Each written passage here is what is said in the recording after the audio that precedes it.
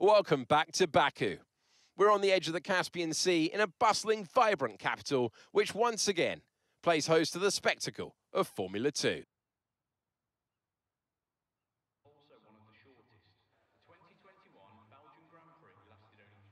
This is not your usual racing circuit. It provides one of the most complete tests for the field. Sector 1 sports a set of 90-degree corners, around the block if you like. Sector 2 gets even tighter with the old city walls. Sector 3 just turns 16 to negotiate, and then 2.2 kilometres, flat to the floor, full throttle, in 6th gear, all the way to the end.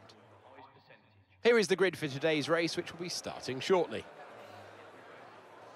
Teo Polcher has a clear track ahead of him today. He starts in pole position. And it's Zane Maloney in P2.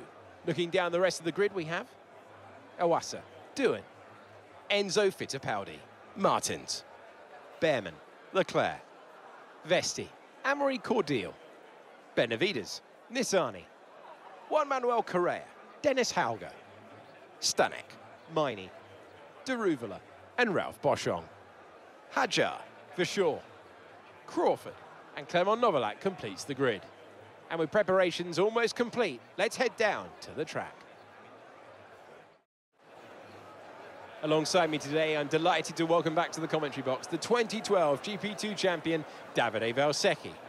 There looks to be a challenging race ahead of the drivers today, Davide. With that in mind, what are you looking out for today? Well, Alex, I want to see how the drivers at the back of the grid are going to roll down. They'll need to make an impact in the early stages, and they're probably hoping for a bit of luck at the start. We may see some bold maneuvers out there today. Okay, here we go. I know what you can do. Don't let me down.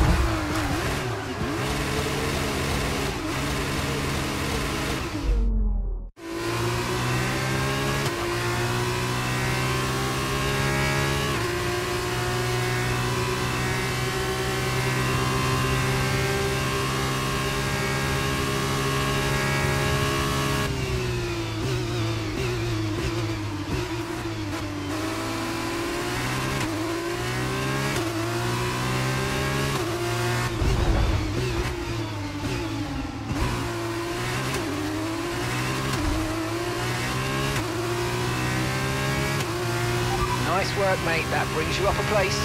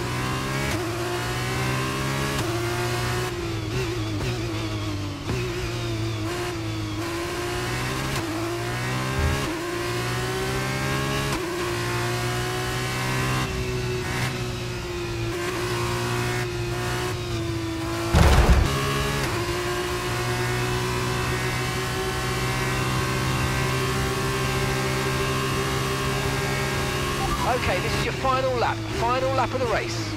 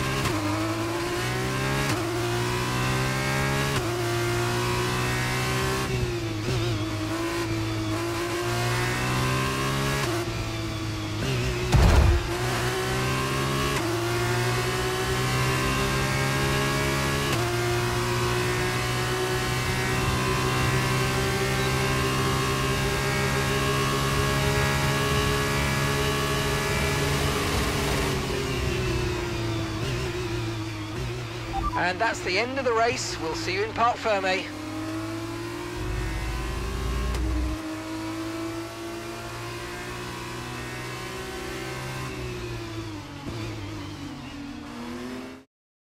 It was a magnificent race and a drive right out of the top draw to take the win for ART today. Davide, what do you think made the difference here? It was down to one thing: consistent pace over everyone else out there on the track. We could spend a great deal of time talking about race and chariot strategy, what has occurred on the track, but at the end of the day, the difference here was down to simply being faster on track than everyone else. Amazing skill on show. An amazing race today, and a very well-deserved one too. The team worked very hard to get exactly the right setup out of the F2 car. It works for them, and the results speak for themselves. ART-GP winners today.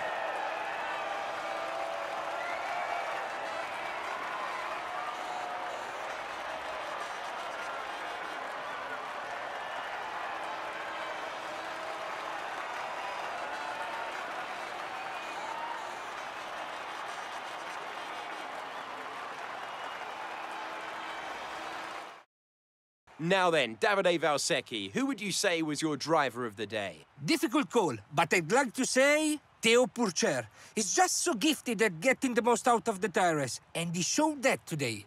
After all this drama, you would be mad not to join us for the next race. We hope to see you then. Take care.